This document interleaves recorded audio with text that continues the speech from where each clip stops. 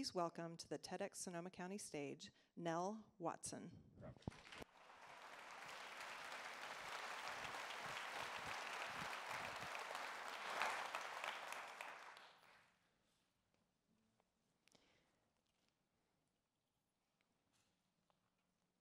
We're living in a new age of synthetic biological organisms and simulated life. The line between biology and machines, the synthetic and the organic, is blurring. And in fact, the next great leap in computing will be largely biological. Techniques such as DNA origami are enabling tiny little structures to be created out of the very building blocks of life itself. These are creating tiny little nanorobots that can enter the bloodstream and today are being used for such purposes as curing leukemia in human adults or for pioneering antiviral therapies. But we can do more. These tiny little robots are also computers, and in aggregate, they can create a distributed computer inside an organism. Today, you're probably joined at the hip with your smartphone. I know I am. But it won't be very long before we carry our smartphones, as it were, within the very fiber of our beings. But what really intrigues me is when we take these internal computers and we run an AI on them. When we have a co-pilot that walks every step of our life alongside us. A kind of a digital sidecar that we carry along and that collects, analyzes, and perhaps eventually begins to understand all of our subjective experiences. Each of us can be like a digital Adam or Eve and give birth and nurture a young intelligence within ourselves. And together, we could give birth to a new generation of biosynthetic intelligence. This might be one great way for machines to begin to understand our values, the things that matter to us as human beings, aesthetics like good and bad taste, and possibly even ethics.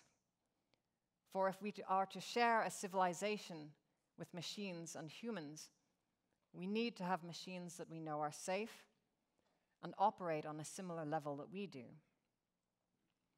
But ethics is a tricky problem.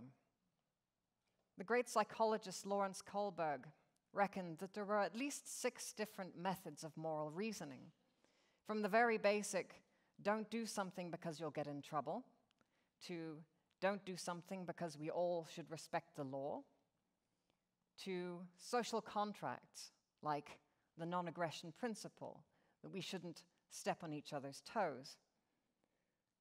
And Kohlberg reckoned that some of the most advanced reasoning involved universal ethics. That means giving moral franchise even to those who are not capable of true ethics themselves, such as children or perhaps animals. What intrigues me is that as machines get better at understanding humans, they will learn all about the fictions and the biases that make up our civilization.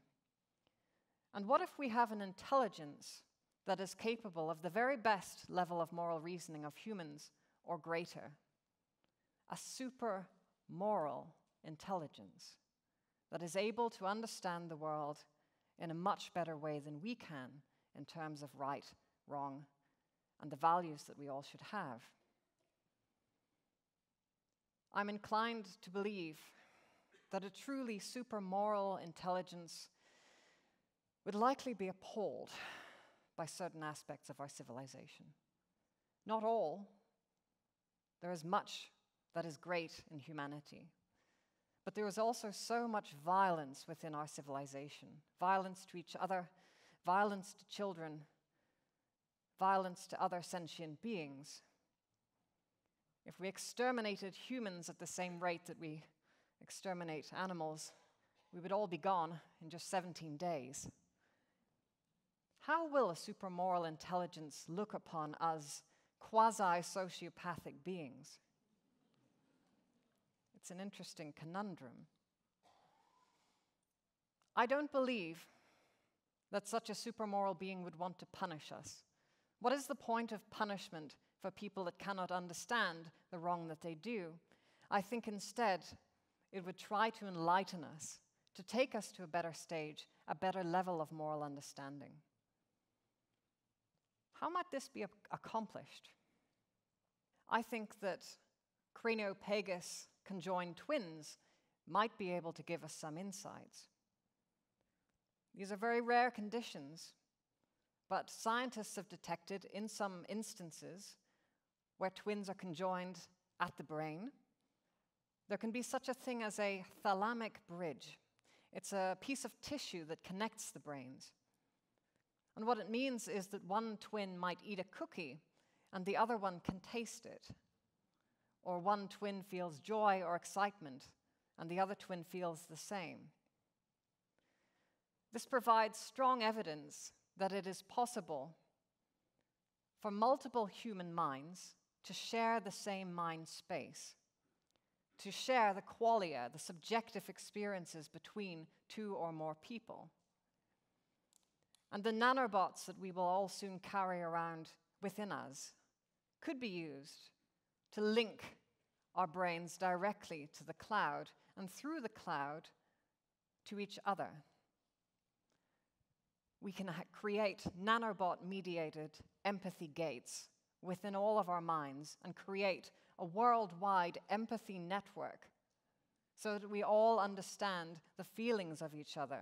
We all can understand how our perspectives are different, and yet all of us are fundamentally the same. We all have value, and all of us can share in this network together.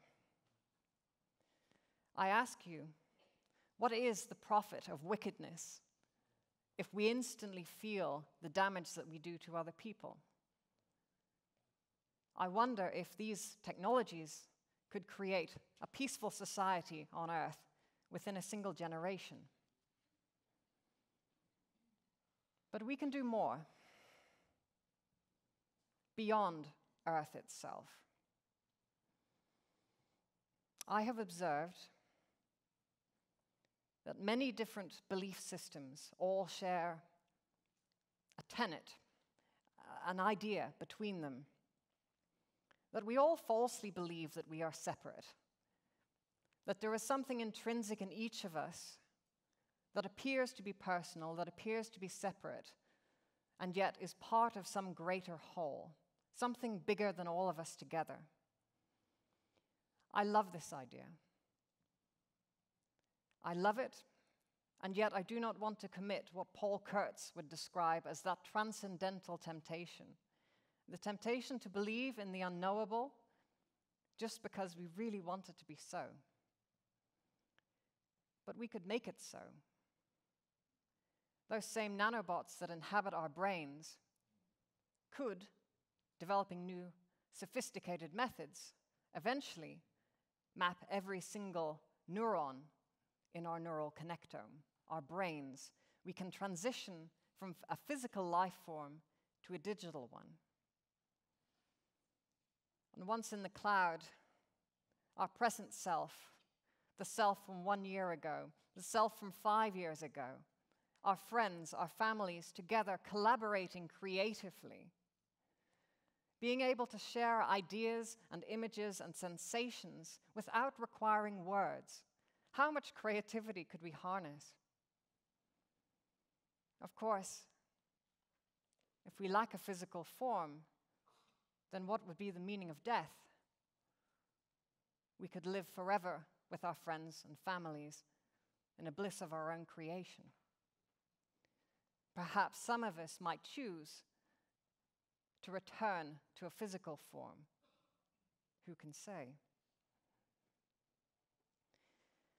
It would appear that the destiny of humanity is to merge with machines and to create a new form of human existence. Man's awkward teenage years of frozen empathy are fast fading, and we have an opportunity to embrace an endless extension of consciousness beyond time and beyond space. We can have it if we want it. If we choose it, we can make it so. Thank you.